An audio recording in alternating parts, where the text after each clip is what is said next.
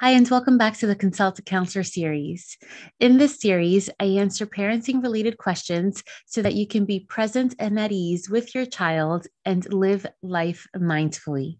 Today's question is, how on earth do I limit my kids' screen time? And that makes me laugh because it's having a young child myself. It is quite a challenge. And not only to limit our kids' time, but also if we notice how much time we spend on our devices, it is a shocker.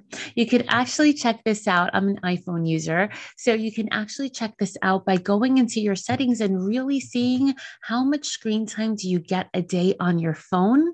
And that does not include the time we spent looking at TV, whether it be at the news or just entertainment or Netflix. So yes, it is a challenge, but do know that it is very possible. So, the first thing that we need to keep in mind is that we want to be realistic. Everything that I've read always says that for school age children, they should not get more than 1 to 2 hours of screen time during their day. And realistically speaking, in this world that we're living in today, they're on their screens at school when they're on their Chromebooks or devices, and then they use screens for entertainment purposes as well. So it may be more than 1 or 2 hours, but we want to make sure that they are using it, one, effectively and appropriately, and two, that isn't the only way that they are being entertained. Something else that we want to keep in mind is that we want to make sure that we push our kids to go outside and play.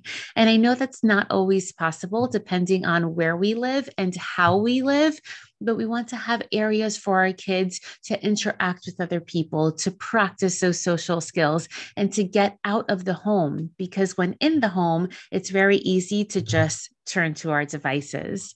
Now, when we are in the home, you may want to set up areas that are device free zone. So, for example, perhaps at the kitchen table or dining room table when you're eating dinner, perhaps in their rooms, maybe kids can't have a TV or their Chromebooks in their rooms, and they have to use it in a public area space like a living room.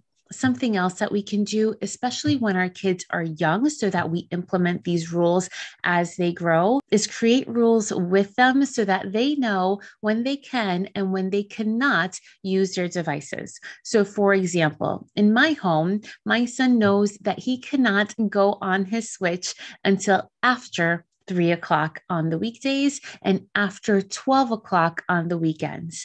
And this is something that we create together. We write it down, we post it somewhere clearly where he can see and always have that visual reminder of that time frame.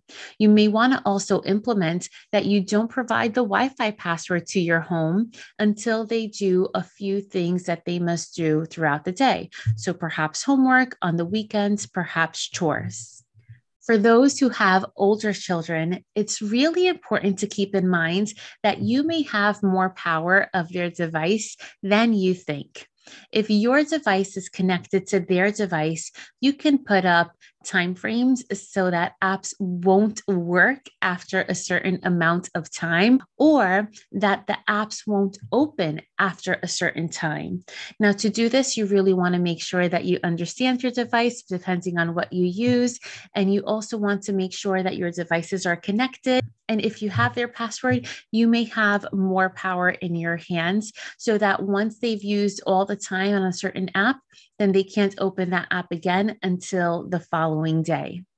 We also want to make sure that we are involved on the apps and on the devices and games that our kids are using and seeing and partaking in on a daily basis.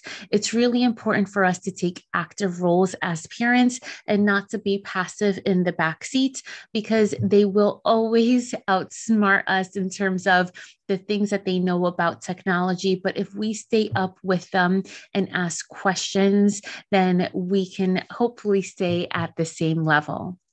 And overall, once we put rules into place, the most important thing is to be consistent. If you enforce the rules one day and not the next, kids as early as 3 years old definitely pick up on that. And then it's harder to enforce the rules. So we have to make sure that we are consistent with our efforts, and also that our kids understand why it is that we don't want them in front of a screen all day.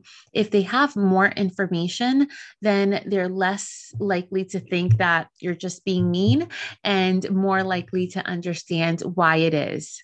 Doesn't mean they're going to like it, but at least they have more information. I know it's tough, but I do hope this helped. If you think that this could help a mom or a dad friend, be sure to share it with them. And I welcome you to subscribe to my podcast as well, so that you don't miss the next one. If you have any questions for a consultant counselor, you can always email me at hello@freetobemindful.com or DM me on Instagram at Counselor V de Jesus. And remember, in a world where you are free to be anything that you want to be, you are always free to be mindful. Thanks so much, and catch you next time.